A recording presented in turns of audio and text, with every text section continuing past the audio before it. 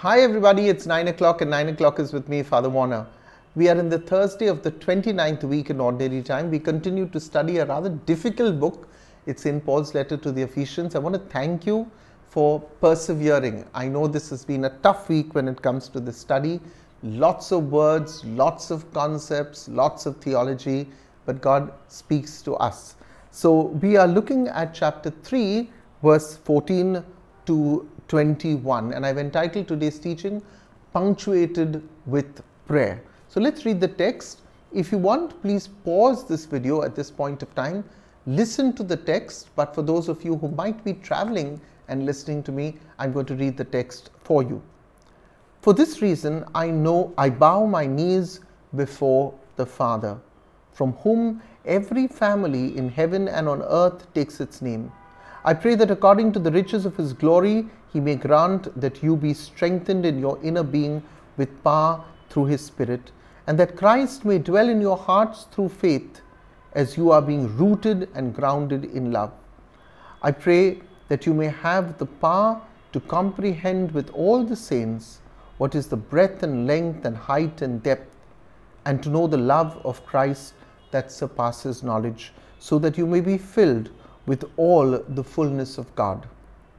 Now to Him who by the power at work within us is able to accomplish abundantly far more than all we can ask or imagine, to Him be glory in the church and in Christ Jesus to all generations forever and ever. Amen.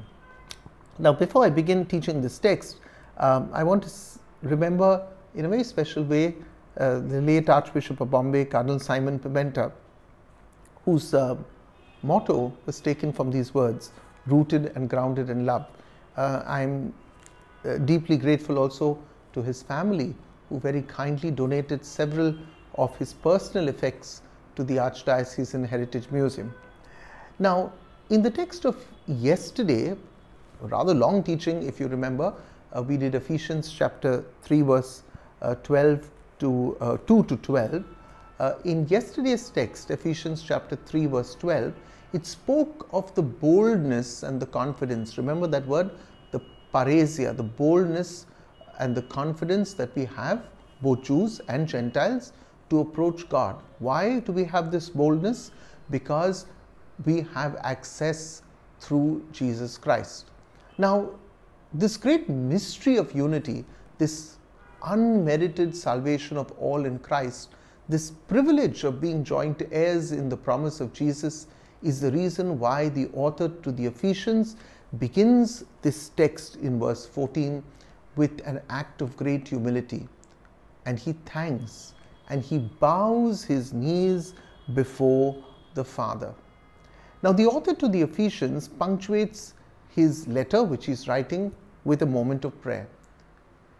The prayer of Paul, now you notice very often I say author to the Ephesians and then I switch to Paul. As I said earlier, we don't know who the author to the Ephesians is.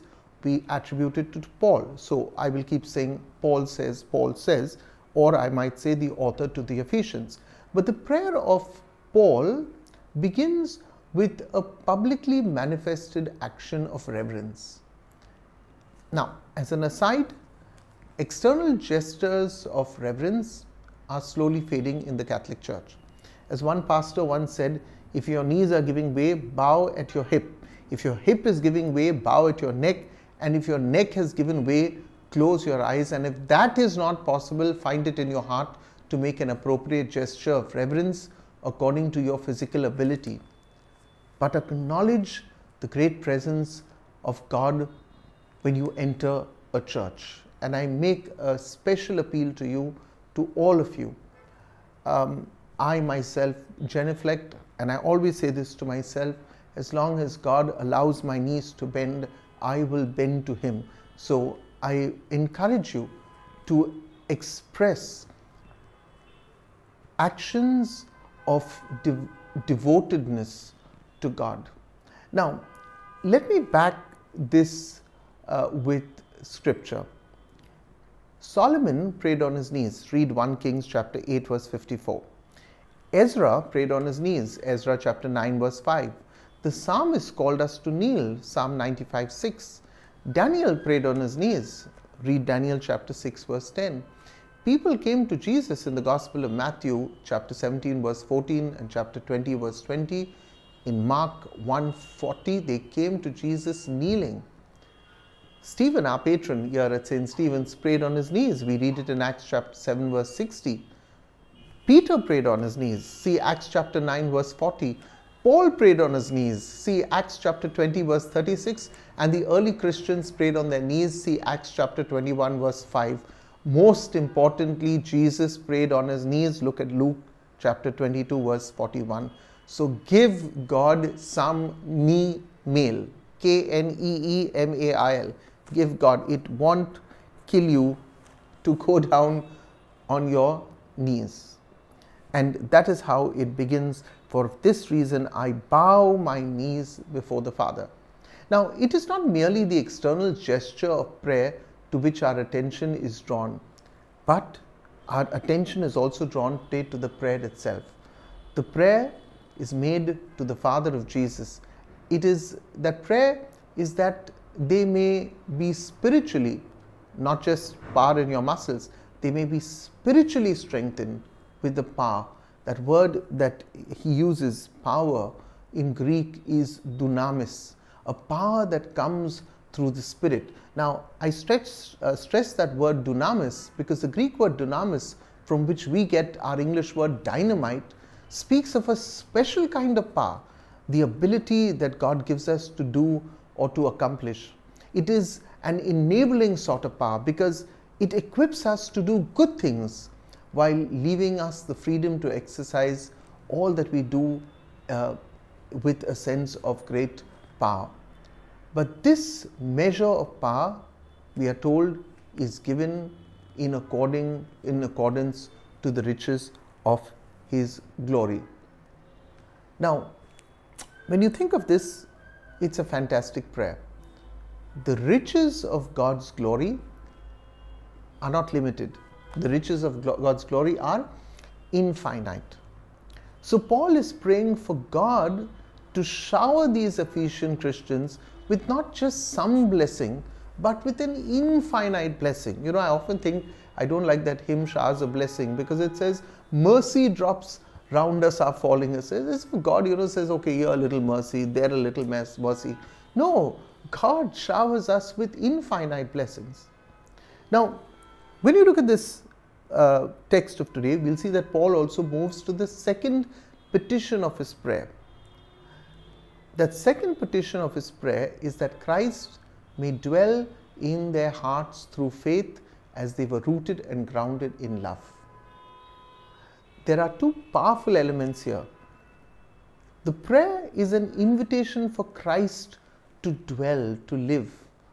The word dwell uses the ancient Greek word for making a permanent home, that Christ may make a permanent home. Jesus wants to settle down in our hearts, not just visit us as a stranger, that Christ may dwell forever in our home. He's our permanent guest of our lives.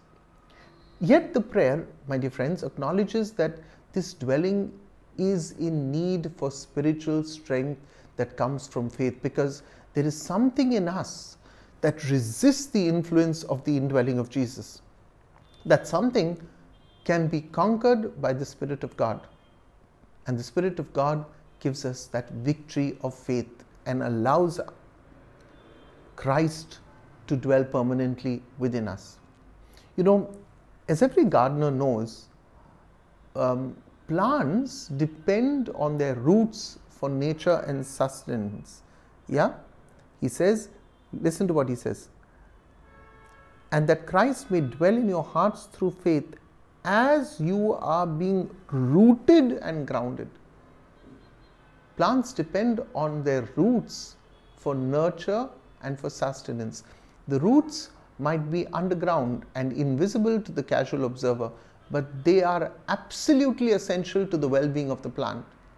But much also depends on the soil in which the roots are rooted. If the soil has moisture and nutrients, the roots will extract those nutrients and feed the plant so that the plant can prosper.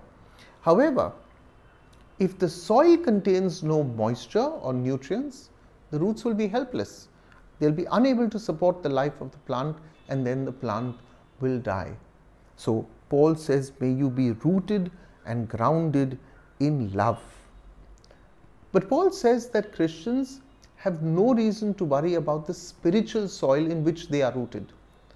It is agape, it is love, it is in God's love that we are all planted, says Paul. The kind of love that a mother shows to a child, the kind of love that focuses on giving rather than giving. Now, we've covered two petitions of the prayer.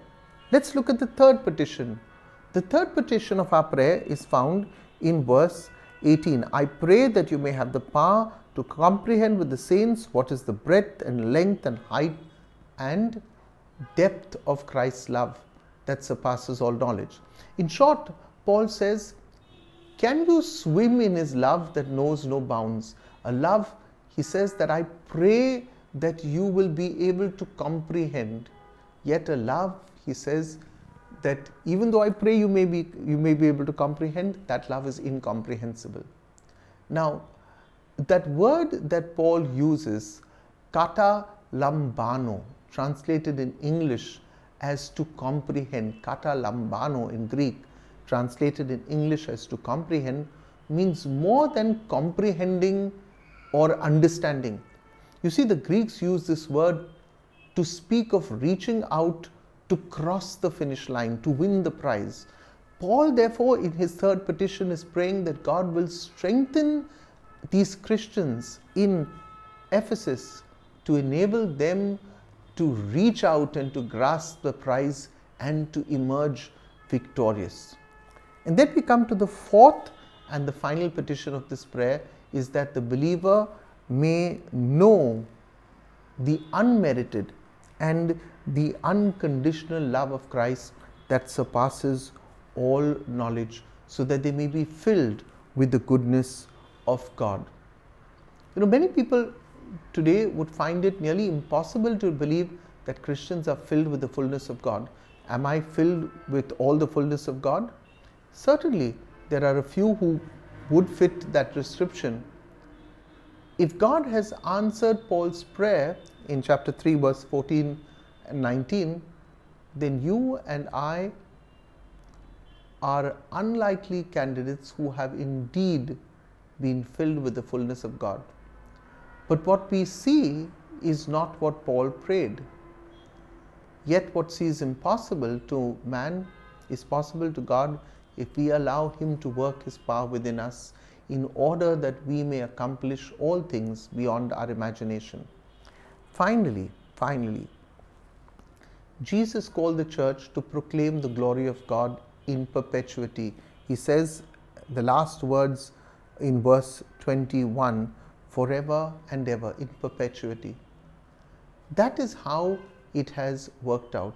It has been 2000 years since Jesus walked the dusty pathways of Israel, but the church is still giving God glory.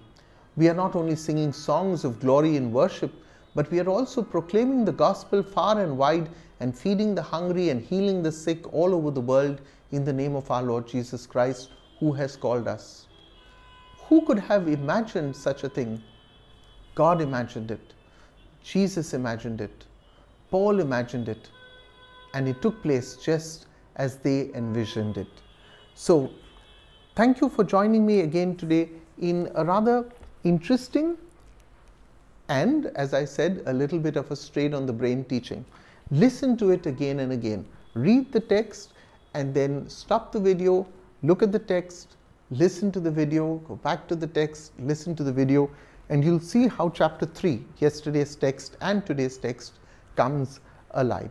Once again, as I've been saying this week, if you would like to receive our texts of these teachings, you'd like to receive the links to these teachings, you need to resend me your details on this number, 915-2309-626. That's +91 915-2309-626. We'll be flashing these numbers all through the next couple of weeks till all of you who have been knocked off my phone for some reason or the other can now again be added. Remember, and I want to make this appeal to all of you, please do not, when you get a WhatsApp message from me, do not respond to it with an emoticon or say thank you Father or good morning Father.